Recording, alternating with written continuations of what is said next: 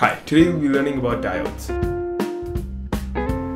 In a nutshell, diodes control the direction of electric current flow. Just like a one-way lane directs the flow of traffic by restricting it in one direction, diodes too restrict and control the direction of electric current flow in one singular direction. Now, diodes like these are made out of semiconductors that power transistors and are found inside the device that you're watching this video on. Now, multiple different types of diodes exist, all the way from zener diodes to rectifier diodes to even LEDs, light emitting diodes, that are found in our modern lights. Now, we'll be talking about the most basic general purpose signal diode for this video. Now, like I mentioned before, think of diodes as a one-way lane for electricity. If we apply a positive voltage to the diode, it becomes a conductor of electricity, and the technical term for the state is called forward biased. Conversely, if we apply a negative voltage to our diode, it'll act like an insulator or like an open circuit. This state is called a reverse bias state. The circuit diagram symbols for diodes look something like this. Now, as you can see, there are only two terminals for the diode, which makes it incredibly easy to wire. The flat side of the triangle that you can see here is called the anode, and the pointy side of the triangle here is called the cathode. Looking at a physical diode, we can see a white line towards one terminal of the diode. This represents the cathode. Current flows in the direction of the triangle. That means it flows from the anode to the cathode. But do note, this is conventional current flow, not the actual electron flow of electricity. Let's quickly do a demo to understand how a diode can work.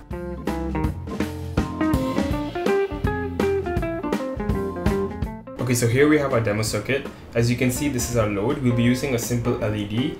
Now, an LED is a light emitting diode, so in this certain situation, we don't need a diode, but in case you use something else like a motor or some other electronic device, then we would need a diode to make sure the current flows in the correct direction. Now, we also have a resistor. This is just to limit the current, because in our circuit, we'll be using our LED. But again, the load or the electronics that we're driving can be substituted with the resistor and the load as per the electronics that you're trying to drive. The diode is here just to show the direction of the current. So as you can see, in conventional flow, the current will flow from the positive terminal to the negative terminal, so it will flow in this clockwise direction, as you can see represented by these arrows here. I stands for current. That's the symbol for current. So let's go ahead and just do the quick test demo. Here I have an Arduino. Here I have a diode. Here I have a resistor. And here I have my LED circuit here. So I'm going to wire it up and test it out.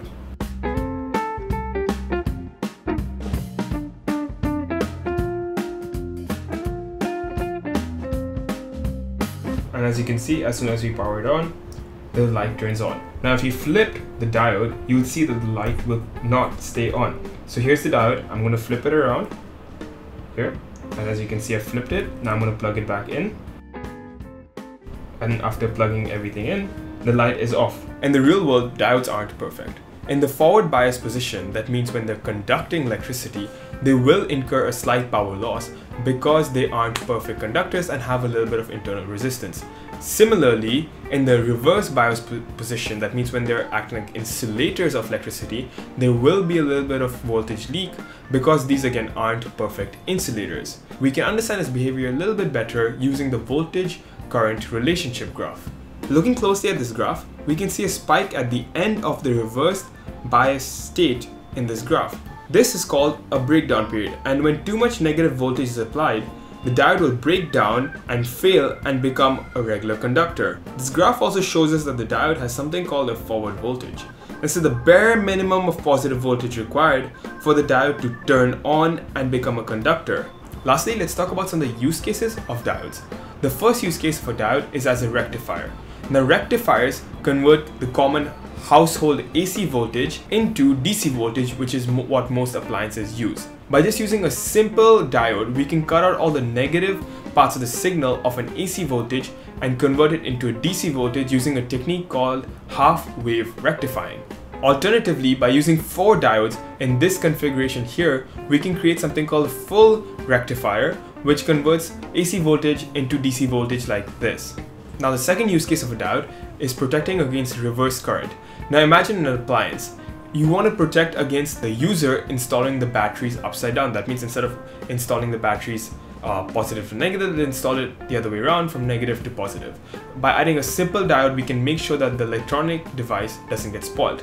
In a similar manner, the diode can also be used in a flyback diode configuration where a diode is attached to an electric motor. So when you turn off the electric motor doesn't turn into a generator and fry any of the electronics by providing a voltage back into your electronic main board. Thirdly, diodes can be used to emulate logic gates. By wiring them up like this, diodes can emulate both AND gates and OR gates. I hope this video was helpful.